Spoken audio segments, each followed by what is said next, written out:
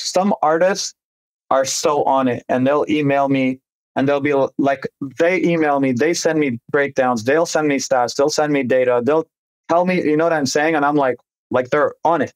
You gotta want it more than I do, right? Like I'm support. I'm not the main act. I'm not, my name is not the one written. I'm not the primary artist. You are. My job is support. But if I want it more than you, it's not going to work.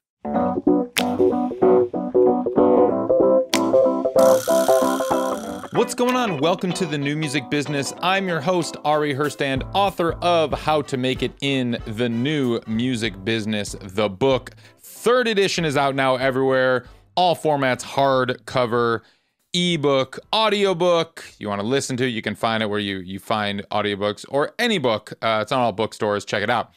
Today, my guest is Moody Jones. He is currently the GM of dance at Empire. Empire is an independent distribution company and record label. They also have publishing division. They have sync, A&R, everything. Empire has evolved a lot over the years. Previously, he was the SVP, Senior Vice President of Digital and Creative, working on campaigns with Youngblue, Busta Rhymes, XXXTentacion, Snoop Dogg, Aaliyah, bunch. And but as the GM of dance now at Empire, they acquired Claude Von Stroke's Dirty Bird Records, which, if you remember, we had the Dirty Bird's label manager, Darren Delgado, on the show not too long ago. And so this is kind of the second episode that we dive into the dance music world. This is a side of the industry that I love learning about because I'm just not super involved in. And so it's really fun to have these conversations. And Moody dropped endless gems throughout this episode. And even if you're not in the dance music realm, I encourage you to listen to this because he's got a lot of wisdom. We talk a lot about just artistry and branding and marketing. And he even has, towards the end, a really interesting idea about how approaching streaming services, these DSPs, kind of as a social network and how that works. I think you're going to learn a lot from this. And I had a great time chatting with Moody Jones. You can find Moody Jones on Instagram and TikTok. Oh yeah, he's also an artist and he has great music. You can find his music on DSPs as well. He does remixes, and so he's fully in it, wearing many, many hats, the multi-hyphenate, as kind of we all are. So you can find him just at Moody Jones pretty much everywhere: Instagram, TikTok, the DSPs, all of that. You can find Empire on Instagram. That's just at Empire, and their website, of course. You can find all of us that make the show happen at Ari's Take on Instagram, TikTok, X, Threads, all of that. You can find me at Ari Herstand on Instagram. But real quick, visit aristake.com. Get on the email list. That's where you're going to get the most up-to-date information. We'll send you stuff about new episodes dropping and just info about the new music business. Get on the email list.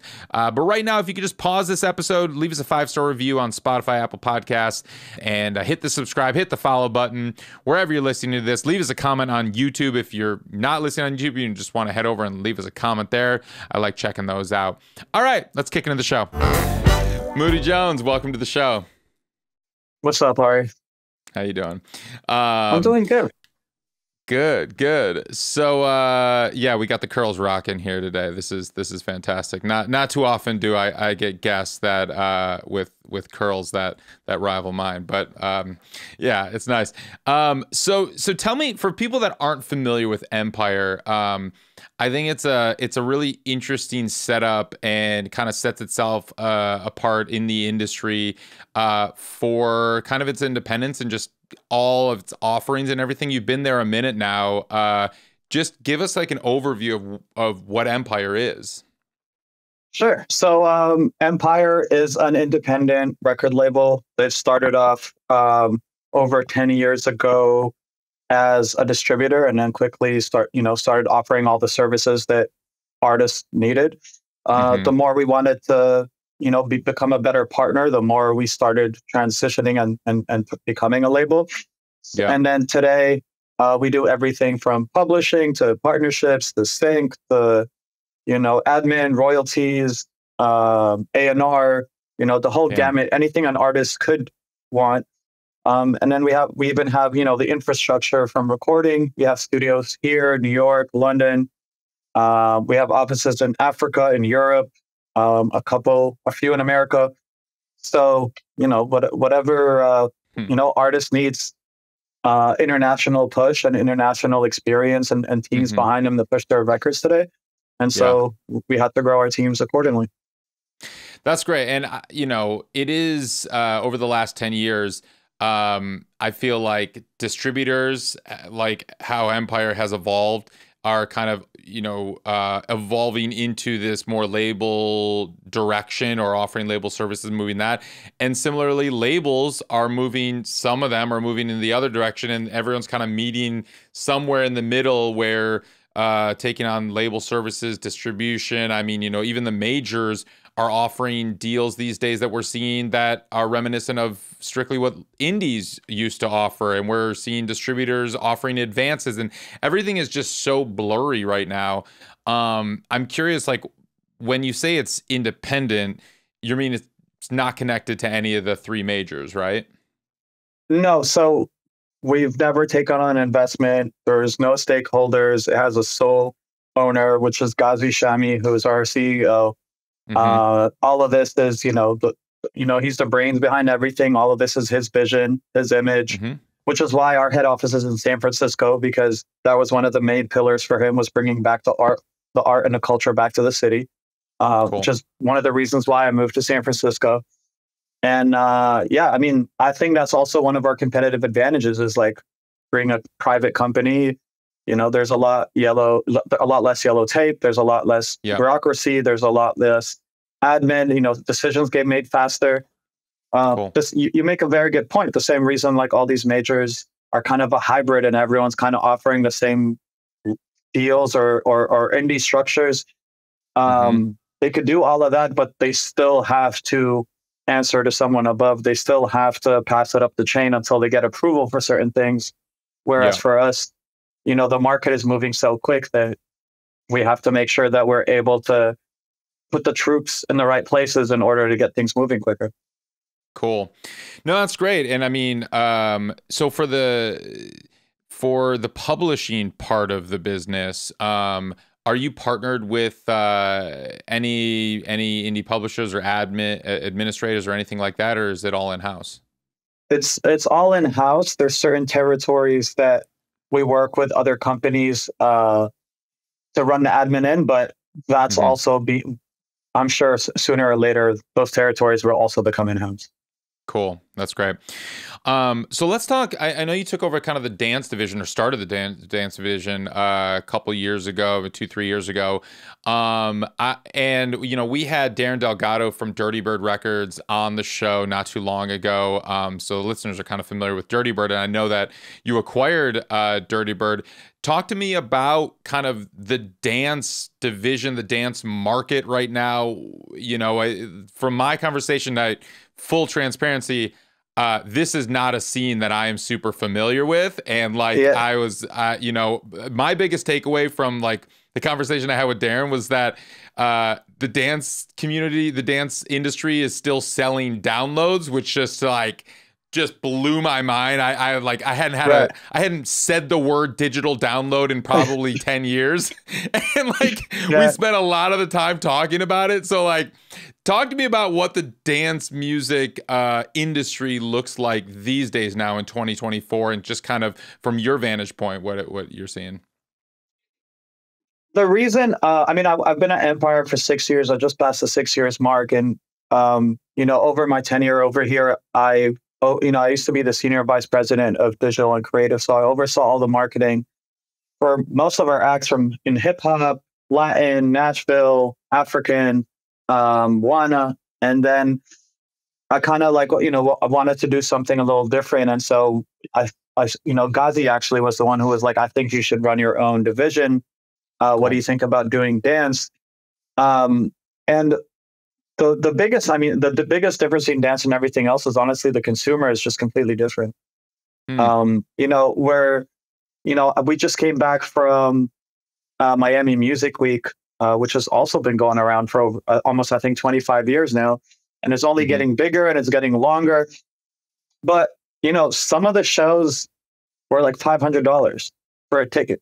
You know what I mean? Which is, and for acts that you wouldn't even imagine. And some of these acts, honestly, probably have like 80,000 monthly listeners, but they have fans that are willing to spend $500 to go see them, you know? And then it's, and even at the shows, it's very different. They're not very like merch oriented. Like people don't buy merch. There isn't even a merch booth. That's not something you usually do at dance shows. Wow. It's more about inclusivity and community.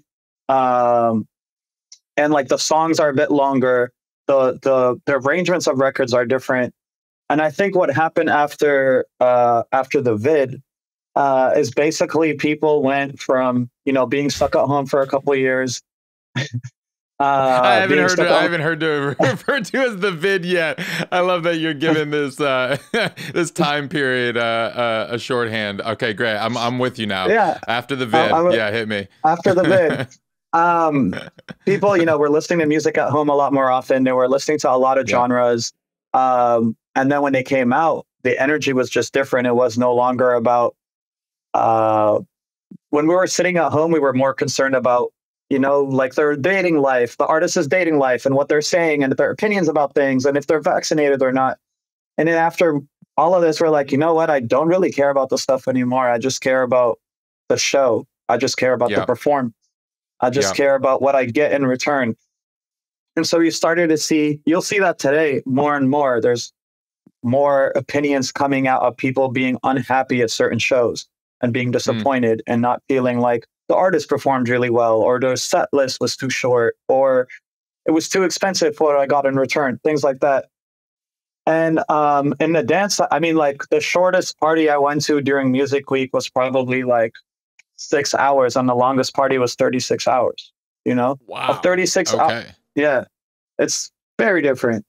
And like, spending 36 hours, if you're able to, in the same venue, listening to like that night alone builds a community, and that night alone builds like a strong connection between a fan and an artist, which is almost like listening to someone's album, let's say 36 times. You know what I mean? In one night, I probably did that. You know what I mean? It's very different. The bond you built, the connection you have, and then you'll come back over and over. You build that loyalty by just showing up and being there. And what's happening is like with the rise of Amapiano and a lot of dance music coming out of South Africa, Nigeria, and Ghana that we're importing over here, it's coming here and then it's being reshaped and re-edited and coming back as like house music back to them. And so now we're having this like beautiful like cross genre, cross culture melting point dance floor where that's very inclusive, which is what dance music has always been about, is inclusivity and acceptance. And so it's like very exciting. It's like a time where no one knows what's going to happen. And at the same time, people don't realize like dance music started off in Detroit, the same reason a lot of the Detroit rappers started. But you never see Detroit rappers and Detroit DJs working together because of, you know, as soon as Detroit blew up, like as soon as there was sort of like a civil war in Detroit, that led to them never actually working together and then like actually exiling the city. And now it's happening for the first time. Yeah, it's the same as like trap music. Trap music was when the hurricane hit New Orleans and people left New Orleans and moved to Atlanta and things like that. And that created trap music, which was like the start of like this hip hop dance community, you know? So a lot of times from trauma or from external factors, a new genre is born, and that genre is usually a more positive and more happy sounding to get over the current state of things. Yeah, no, that's great. And that's really, really fascinating with the history and everything. But so I'm curious about kind of the business model around all of this. When, you know, you're mentioning that a lot of these artists, they don't have a big like streaming listenership. You know, I'm just going down some of like the largest artists, you know, on the roster, and it's just like, yeah, you said, you know, their listener numbers are negligible. I can't imagine that anyone can sustain on the revenue being generated from streaming in the dance realm, or at least, these indie dance artists, especially as a dance label, kind of where are you seeing the majority of the revenue coming from, or are your deals structured in a different way that kind of knowing that they make so much in the live space that you're going to kind of cater more to the live community, or how is that all, how does that work, and how is it different? So it's a very good question. So usually the record labels have always operated on like the album record option model. Yeah. And that's generally how things been. But because I was lucky enough to start this dance division, to me, it doesn't make sense, especially with up and coming acts. Like one of the first, pieces of advice we always give an artist that's up and coming is like, there's no reason to rush an album. Like build that story, build that narrative, get people interested, figure out your sound, figure out your creative direction. Then once you actually have something and people are asking for an album, then put it out. Yeah. And so if that's the case, then why am I going out to sign artists and then asking them for 2 albums? Like that doesn't make sense. So instead, we operate on single deals or song deals, and it could be 5 to 10. And then if it's cool, let's keep this relationship going. If not, then like no one wants to be in a relationship where one of us is unhappy or one of us is working more than the other, right? Sure. A toxic relationship. So So on the dance deals, we focus more on like songs, and like we try and deliver that every song is its own story and its own narrative, and essentially is an experiment to see if that's the one that matches with their expression. And the second thing is, one of the biggest differences as well is the way artists navigate and spend their budgets on the dance side compared to other genres is completely different. So? A lot of times when you're speaking to the artist on the dance side, that is also the composer, that is also the producer, that is also the vocalist sometimes, So I'm actually speaking to the artist. I'm actually speaking to everyone involved in the project. So that's one. Two, in terms of a lot of these artists that, they're not shooting music videos, they're not doing press photos, they're not like, that's not what they're doing. Their bread and butter is actually being behind the decks, or actually being at the show, or actually being outside, right? So they'd rather use that money to have a better show, to have better visuals, to have better special effects, to have a feature. So the way the budgets are spent are also very, very different. And a lot of times, even if when we have deals going, majority of them don't even spend their budgets. Like we'll beg them to spend. They're like, why? Like I'm already in a positive place. I don't owe you shit, and I'm making money. And I was like, I'm totally. And it's when you're in that position as an artist that you're able to deliver your best work. You know what I'm saying? I'm not stressed. I'm not in the red. I can experiment even more. And I'm happy with the support system that I had, Yeah, that's great. What's the what are you looking for from the artists in terms of like a return, or where's the majority of the revenue coming from? Is it from streams? Is it from record sales? Is it from downloads? Are you participating in the live space? Like when you bring on an artist, like how are you gauging success that like this signing has been a successful signing? A very good question as well. So during our calls before even a deal is drafted out, that's one of the very key questions that we ask is like, hey, what does success look to you as an artist, right? And it's important for both of us to understand what success looks like, so that we enter this relationship knowing what someone's bringing to the table and what my partner's bringing to the table, so that we're both going after that same finish line. Otherwise, like, I think success is revenue and you think success is Instagram followers. And then you're upset because your revenue is up, but your followers are down, right? And then we're like, well, we spoke about this and we both agreed this is what success looked like. So for overall, the way our success is broken down is usually, it is first and foremost, definitely royalty revenue streams, downloads, vinyl sales, merch sales, ticket sales, And it could be whatever combination of those, like I have dance artists that don't tour, that don't do shows. Oh, If you wow. don't do tour and you don't do shows and you only put out music, then like obviously we're both looking at revenue from streams as a success, right?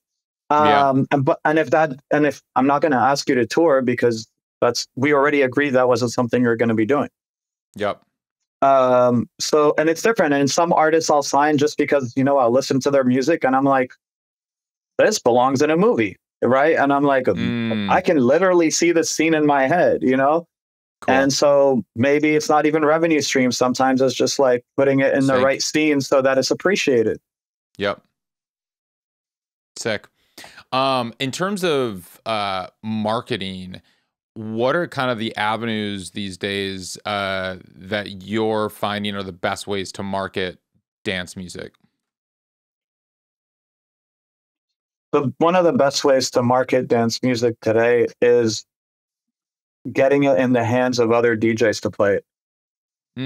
To me, because DJs are essentially our new curators, right? That's what radio always was. Radio has always been DJs playing records.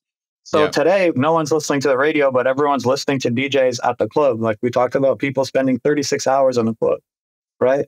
That's a huge share of voice, right? If I can just get my song between all 400 songs you're going to play that night, that's as good as it gets. My song's being heard. And then if it's heard, it gets associated with a moment. Like I'll never forget hearing that song for the first time when I was in Miami and sunrise was coming up and this guy was wearing this weird outfit. And my curls looked amazing. And like, you know what I'm saying? Like something. Yeah.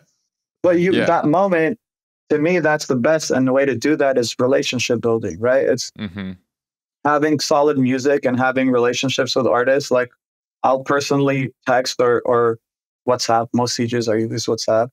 And I'd be like, hey, like, I feel like this song works in your set. And they're like, oh, totally, for sure. I'm like, cool. And like, I won't say anything else. And then they'll shoot me a video later on, be like, yeah, look, this song is actually fire. Look at the crowd react to this. Sick. Yeah. And a lot of times I even do that before signing a record. To test it out, to see how the audience responds. Absolutely. Yeah, 100%. Sometimes, I have a folder of all songs I'm not sure of. There are songs that are great, but there are songs that I can't see people listening to it at home, but I can see people listening to it in the car or as they're at a party. So I'm like, okay, I wonder how it would sound like at a party, and I'll send it to people and they'll send me the reaction. And sometimes like even the clear records, sometimes, I'll remix a record and the artist is like, I don't like it. And sometimes it's because they don't understand it. Sometimes it's a different culture. Sometimes and then I'll send them a video. I'm like, look, and they'll be like, oh, okay, this has to come out. Yeah. Sick. So, and it just kind of like help me understand, like complete the cycle for me so the record gets played by a DJ in a club. And how does that, like, dumb it down for me? How is that helping market the record? Do people in there hear it? Like you said, they remember this song. Are they like Shazamming it right there? Then do you see like an instant spike on Spotify or like people buying the record, downloading? I mean, like what happens next after they hear it in the club and like that's a success? Cool. So let's take it from the point of view of different people at the club, right? Okay. So let's start from the people that are in front of the DJ. So they hear it, like you said, they'll Shazam it. If they Shazam it, they don't find it, then they're going to take a video because they're like, oh, okay, I got to figure out how I'm going to find this record later, right? And then while they're there, they might be like, you know what? I'm going to go home later and try and find this whole set so I can like take this part from the song and then try and find it myself, right? Cool. From the side that's next to the DJ, so that's the people that are like backstage, VIP, whatever. They see the crowd reaction. They're like, oh, I got to add this to my playlist, right? Oh, I got to add this, whatever. Then you have the video guy, the content people. They see how people are reacting. They're like, oh, you know what? When I cut up this video, I think that's the song I'm going to use because people really love the song, especially if the song's not out yet. then it's like Yeah. makes it even crazier that people want to watch my video. Yeah. Then, like I did this with a record recently.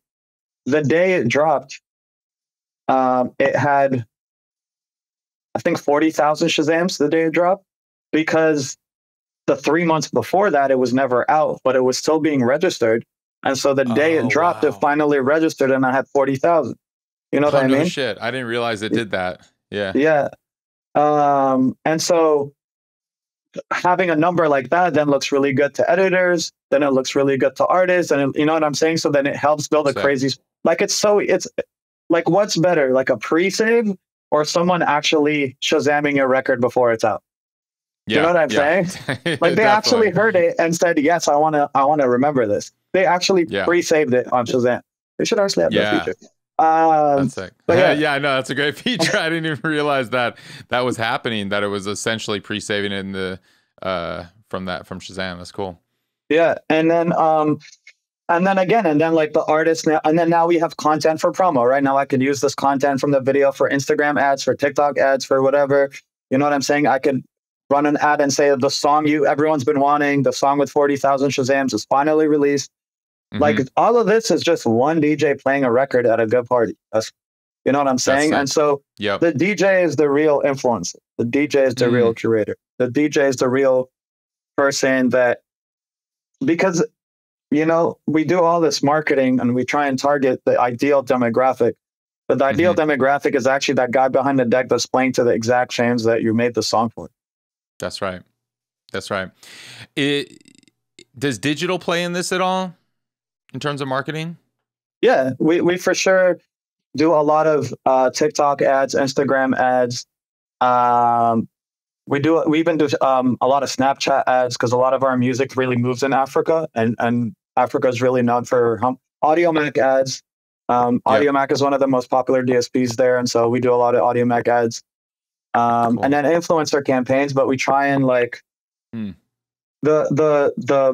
it's really funny if you ever take the time and look at influencer posts for like hip hop music or pop music, and then look at the ones for dance music, you'll realize the difference in consumers, right? When you see a post on like World Star or Rap or like one of the very big hip hop pages, people in the comments are on it. They're literally having full on conversations. They all have input. They all have whatever. You'll see that the comments are one of the highest engaging actions on a post. If you go look at a dance post, it's actually the send button that's the most used, because people just DM it to people, but no one really wants to comment or say anything negative or anything. They're just like, yo, have you seen this? That's it. So that tells you a lot about the consumer. They're like, they're not the ones to literally comment on things, but they're watching and they see what it is, and that's it. Nice. With what's happening on TikTok right now with UMG kind of pulling everything, did that affect any of your recordings or any of your artists? Has that affected?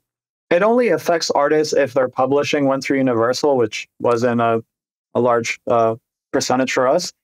Okay. We from the get-go, Empire has always been like, put it up everywhere. Anyone can have it. We don't care. Like, we come from the distribution mindset. The more people have access to it, the better. Yeah. So like we would never, like, it's not something we would pursue. For us, like we want people to be able to go on Spotify and Apple and not need a credit card to listen to music. Like we're not trying to add more layers to separate the fan from the list, from the artist. So to us, we didn't have much of a negative impact. And we'll see how this ends up. Yeah. For aspiring producers, DJs, artists in the dance community, what do you tell them when they are, they're like a bedroom producer or something, and they have, some great tracks, maybe great remixes, but they don't really know the next steps? Like, what's your advice to them? Is this a producer who doesn't play any shows? This is just starting early on. they're starting early on. They're kind of the bedroom producer. They might have, you know, a SoundCloud channel or something like that, and they're just kind of releasing their music there, and might be doing remixes and stuff like that. But yeah, maybe they'd be open to it, but they just don't know what to do next. I think the first thing I would advise them to do is figure out, like what you and I talked about earlier, Ari, is, hey, bedroom producer, figure out what success is to you. Hmm. It's no longer a unilateral direction to success. You know, there's and a lot of labels are starting to realize that some artists just want to be a one-hit wonder, and there's nothing wrong with that. Some artists just want to tour and never want to put out new music again, and that's fine. You know, so figure out what you want to do. Are you, you know, are you a bedroom DJ who just wants to start building on early retirement? So I'm going to put out 10 songs that make me $1,000 a month, and then I can retire. You know what I mean? Like, there's nothing wrong with that. That's a great retirement plan. You know, so decide what it is you want to do. It doesn't, you know, I see so many people go through so many, you know, mental issues and physical issues, and have a lot of sacrifices to make with their families just because they take on shows for no money, or spend all their money on so many things that don't really move the needle. And I don't know if you really stop and think, do I actually want this, or is this just what I'm supposed to do as an artist? Yeah. You know what I mean? Like, and my second piece of advice is, art isn't just in the music. Art is in everything you do. Like, you should get used to being alone. Art should be in the way you market, in the way you write your name, in the way you post. Like, when you see people post cool content and you like it, you should aspire to be like that and have content like that. Most of us like artists not because of their music anymore. It's because of what they stand for. Yes. And the reason they stand for something is because they stand for something different than what everyone else is saying. So, you know, it's easy to, it's just decide what kind of artist you are. That's great. Really well put. You know, some people call that kind of branding, more on the marketing side, more the cold-hearted marketing people call that branding. But I like how you put it, is that art is in everything that you do. Yeah, that's really well put. And we do see that. It's, you know, fans aren't following artists because of they like one song. They might follow a playlist because they like the songs on there, but they're gonna really follow an artist for life because of what that artist stands for, who they are, everything that's about them. It just makes sense because everything is filtered through them, the artist, from what they post, of course, and the music that they make, but just how they look at the world. And you see that is represented in everything they do when they're performing, you know, on their socials, all of that. So yeah, that's really well put. When you bring on a new artist, and you might think and let's say you think the music is brilliant, but they don't quite have a handle on everything else. You know, the branding, I guess, isn't quite in line, or maybe they don't know how to connect it all together. And you think they're a brilliant artist, but that's not being adequately represented publicly yet. What are your next steps? Kind of, how do you work with that artist? Honestly, those happen often, and I'm sure a lot of label execs have similar experiences. But, you know, luckily we're in a position where our roster is very diverse and our roster is extensive, and we have artists from everywhere, all walks of life. At my current position, it really is that someone I want to have a relationship with? You know what I'm saying? Like literally characters, you know, because you could have the best music in the world, but like you and I just don't get along. We just don't speak the same language. You know what I mean? We don't speak the same language. We don't have the same, like some artists are so on it, and they'll email me and they'll be like, they email me, they send me breakdowns, they'll send me stats, they'll send me data, they'll tell me, you know what I'm saying? And I'm like they're on it. You got to want it more than I do, right? Like I'm support. I'm not the main act. I'm not, my name is not the one written. I'm not the primary artist. You are. My job is support. But if I want it more than you, it's not going to work. So And it's the opposite. Sometimes your music is not that great, but you want it so bad. And I'm like, okay, let's do it. Like, let's figure it out. You know what I mean? Yep. Because I'm not worried about your work ethic. I'm not worried about your core values. I'm not worried about your determination. I'm not worried about your ambition. Right? These should be basics that like every artist should have figured out. You know what I mean? And if that's figured Yep. out, then like the music, the creative part will figure out together. Yeah. Yeah, that's great.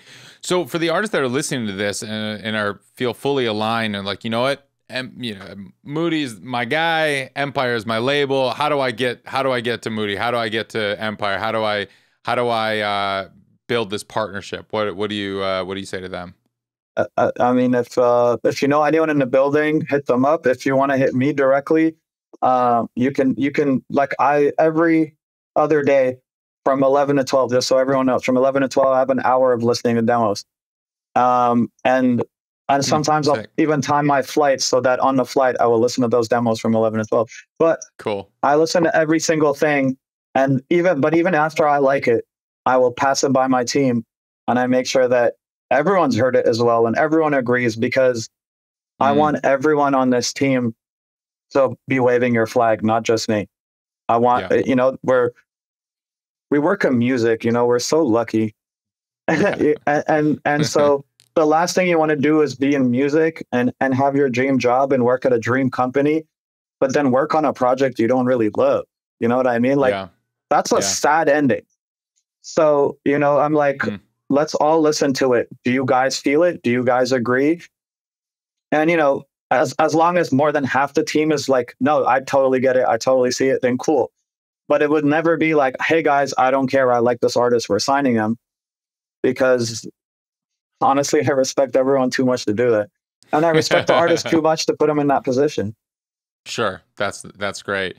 How often are you kind of getting out to shows these days and getting in the club and doing these all night parties?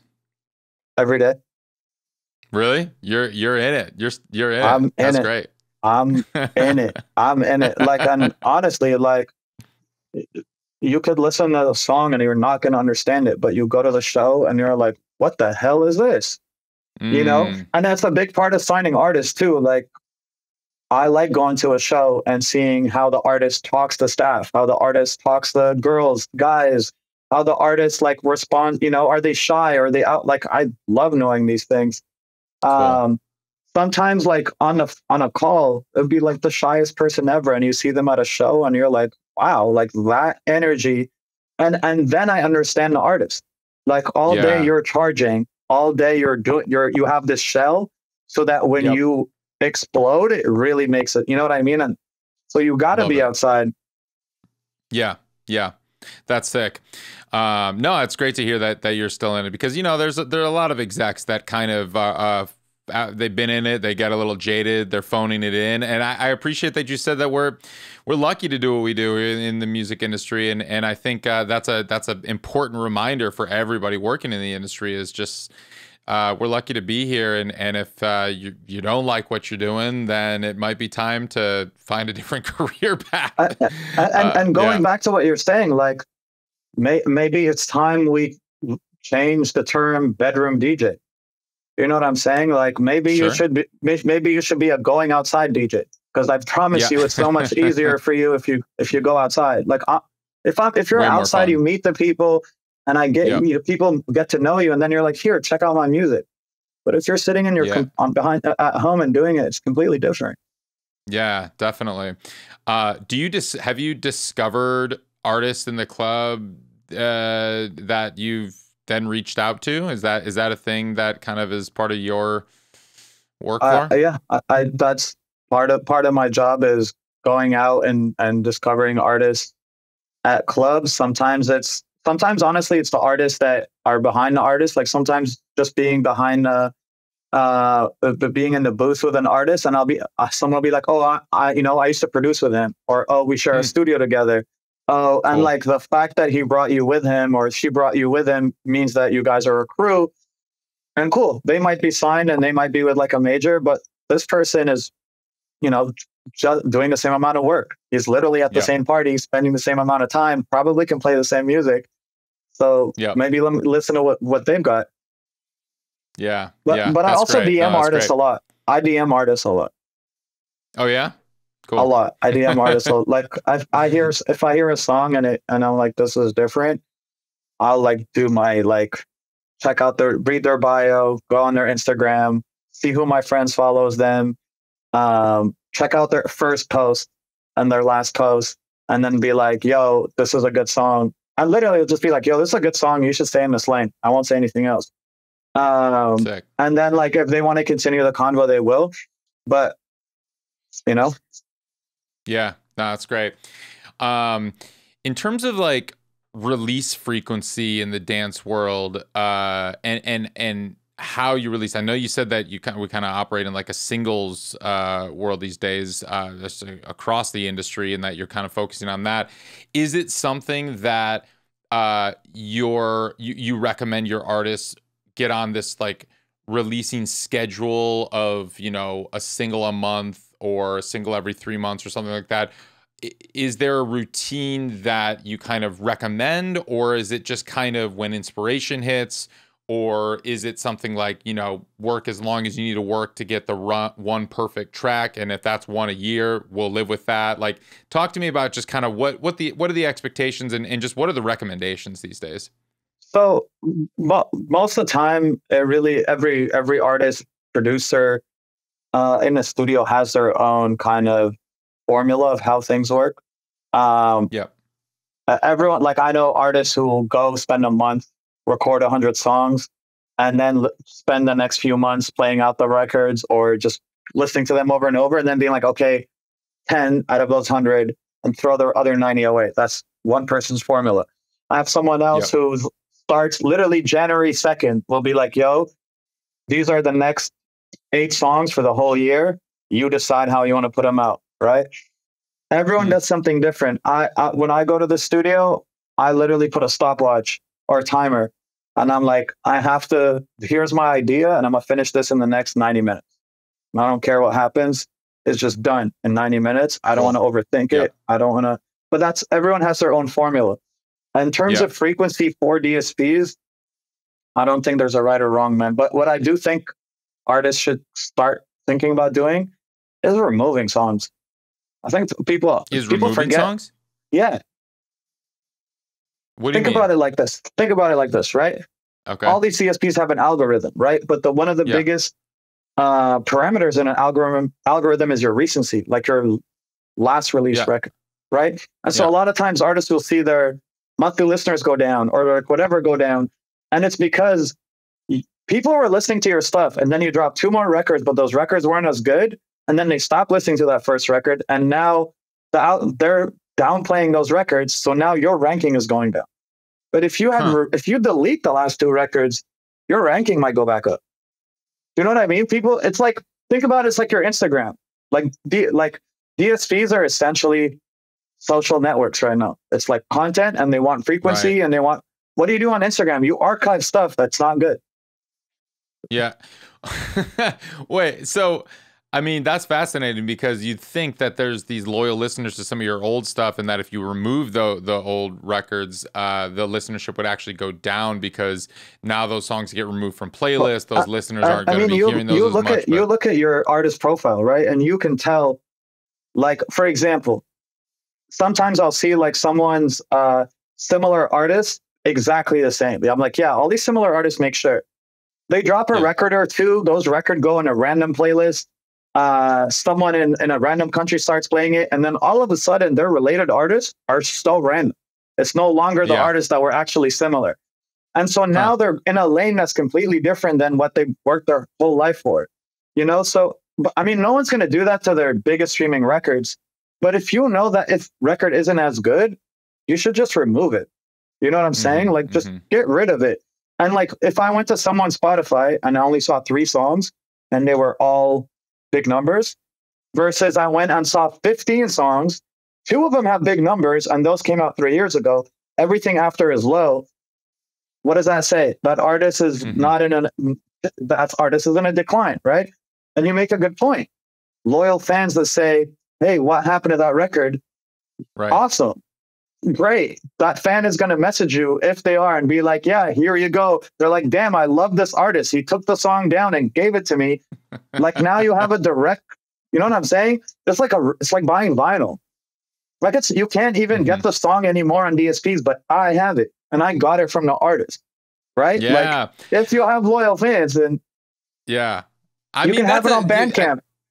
Yeah, no, that's a good point. I mean, that's really interesting because it's like, you know, it's almost the opposite of windowing, where you hold off from putting a song on streaming service, a new one, and you ask people to buy it first, and then you put it on streaming services later. You're kind of saying, you know, maybe the underperforming songs or the old records, you remove it from streaming services. So I'm curious about your perspective of moving forward. I mean, is that a strategy that not just for like vanity metrics of just it doesn't look as good or maybe how people looking at it, but like, is there something to withholding songs, records from streaming services and only having it available for downloads or physical? In the dance scene, there is for sure, especially in the dance scene because a lot of records don't necessarily have, and I'm speaking across the globe. A lot of records are unofficial remixes, uncleared samples. And you know what I'm saying? And like, they can't, if they blow up, they get taken down. You know what I'm saying? So all these records need a place to live besides the club, because they are getting played in the club. They are getting heard and they are getting Shazammed, but they're not on DSP. Yeah. Right? Yeah. So maybe it comes up and then you remove it. I think the important thing here is like all the artists have the same access to the same tools, right? But it's how we use these tools differently. That's how you create the art. Like that's what we're talking about. Everything you do should be art. So if I'm looking at my own profile, I'm like, those 3 songs don't represent me at all. And like, I don't even play them. And I actually get pissed when people ask me, because I'm like, that's not my vibe anymore. Why archive them? Like, I think it adds more to me being an artist. Yeah. No, that's cool. I mean, you're curating your art, and it's like your Spotify profile is your own art gallery. That's your personal gallery, and you're curating that. So it makes a lot of sense. That's and keep in mind, Spotify has discovery mode, right? In discovery mode, every time you add, like, the more records are in discovery mode, the more art fans are being exposed to stuff, even though they don't really want to listen to it, but they're like, hey, this is what's next. Now, what's next? Should it be one of my songs that I know isn't my favorite or isn't the one that is connecting to most of my audience, or should it just be the ones that I know are good? Yeah. No, that's a good point. Yeah, really interesting. Cool. Well, Moody, this has been so fascinating. I know you dropped so many gems, and everybody listening, I know is super appreciative of your wisdom and transparency with all of this. I have one final question that I ask everyone who comes on the show, and that is, what does it mean to you to make it in the new music business? From an executive standpoint or from an artist standpoint? Either one. You take it how you want. Artist standpoint, I think it's when people take art and redo it in their own way. So whenever I see people make remixes on their own or acoustic version, like by themselves, not paid from an influencer, I'm like, that is the biggest compliment. Like, someone loves my song so much that they wanted to hear it in a different way. I love that. I think that's the biggest compliment as an artist. And as an executive, it's honestly not just on a royalty or revenue or any of that. It's really like everyone around me improving, like just pushing the average of everyone around me. And I think that's it, whether it's on mental health or physical health or in ear health, like whatever it is, just pushing everyone around me to do things differently and like forget the status quo, like break every rule, you know, and the more conversations we have like this, the more we're like, why does this rule exist? Yeah. You know, love it. Moody Jones, that was great. Thank you so much. Appreciate it. Today's episode was edited by Ari Davids with music by Grassroots District and produced by all the great people at Ari's Take.